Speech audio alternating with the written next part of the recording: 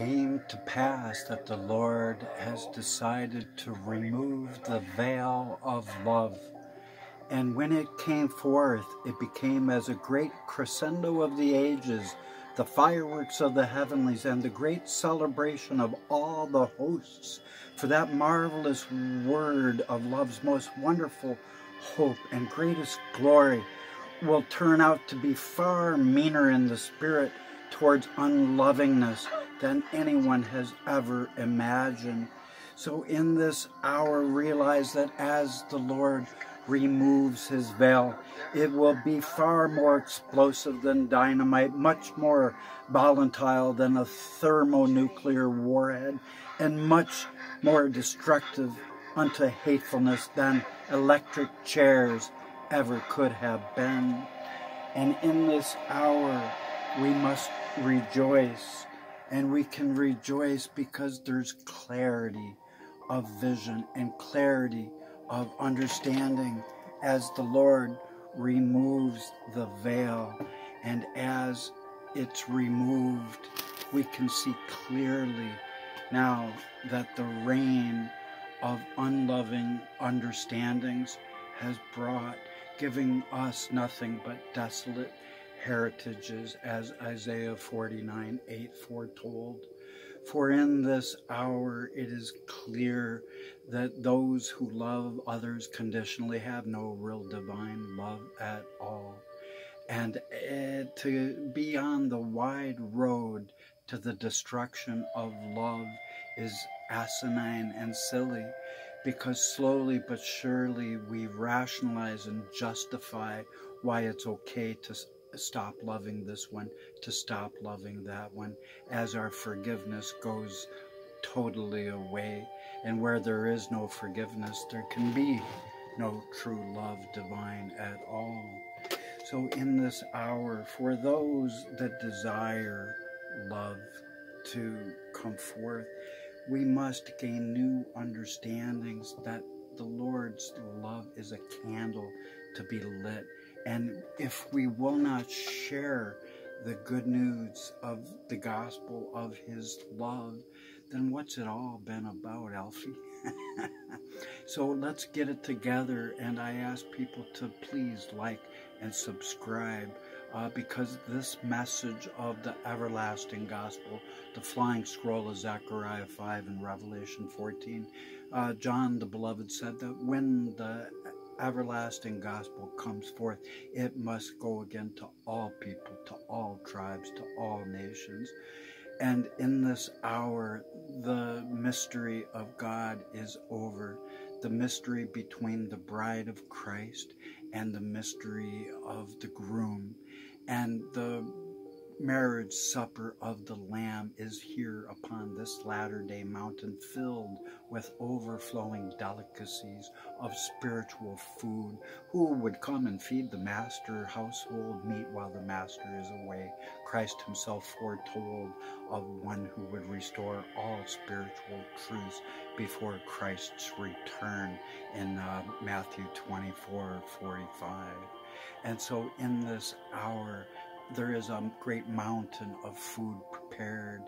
And just as no marriage can ever survive unless the love is committed love and dedicated love and faithful love and unwavering love, love that is not double-minded, all else is not perfect. And our Lord only has perfect love. He could not make a rock so heavy that he could not move it. He could not make creatures like a little doggy with unconditional love who has greater love than he. And the truest truth of all is that his love has been obscured, and looking through a glass darkly, we have not seen his love veiled. And now in this hour of his love's greatest power, he removes the veil off his latter-day mountain. And he says unto all people whose love is moving forth as a little child, he says, I am your God, you are my people. And the candle will become as a rainbow if we will light that candle of hope. For the Lord says, I have forgiven your iniquity, and I shall never remember it.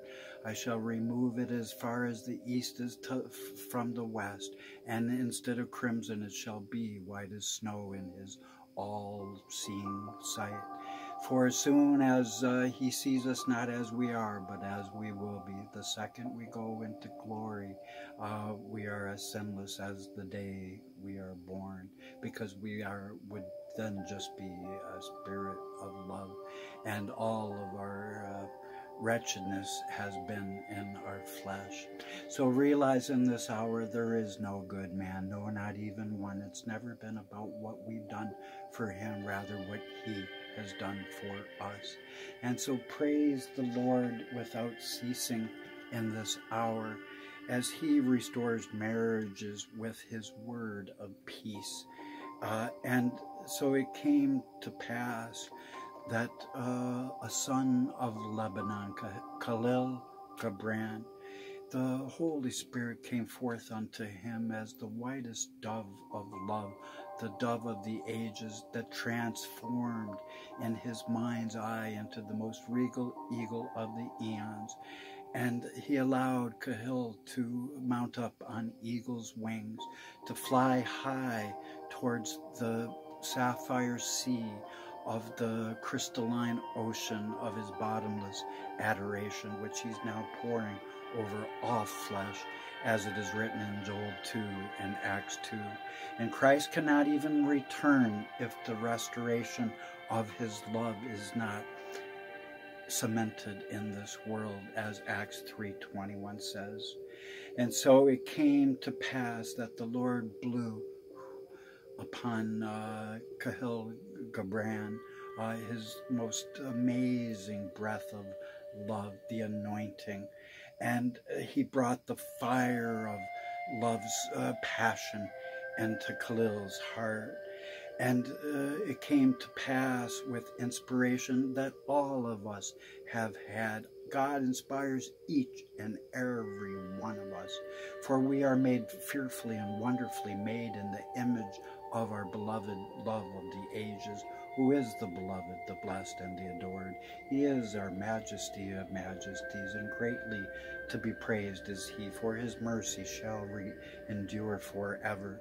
And for that reason, in this hour, he is excited, for it is written, it shall be considered in the latter days. Jeremiah 30:24, that he says to all people of love, as you walk the road of unconditional love, your marriage shall prosper and thrive. It shall not just survive. So rise up in the passion and fervency of love unfettered, love unbounded, love loosened, to go around the circle of the earth to correct many wrongs. And so Kahlil, inspired of love, is said, as far as marriage is, two shall be one. And they were born together, and together they shall be forevermore. And they shall be together when the whitest wings of death scatters their day. They shall be together even in the silent memory of God. But the Spirit of love says, let there be spaces, though, in your togetherness, and let the marvelous winds of heaven's most glorious glory of the radiance of love, let that dance between you, like the melody and harmony that comes together as one beautiful sounding music.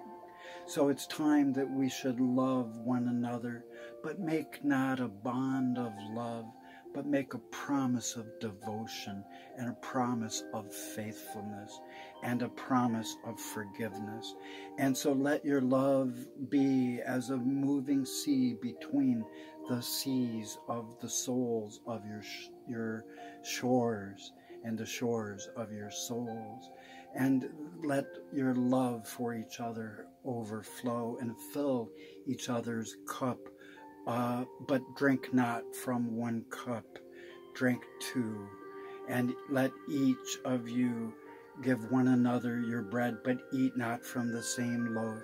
Sing and dance together and be joyous, but let each one of you be alone. For surely we are born alone, and we shall all die alone.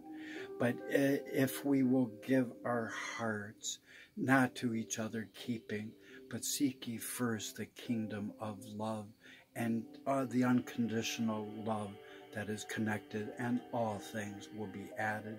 So praise God, this is the hour that he is instructing us in his unconditional love, saying, I am your God, you are my people, I have forgiven you and never will remember it.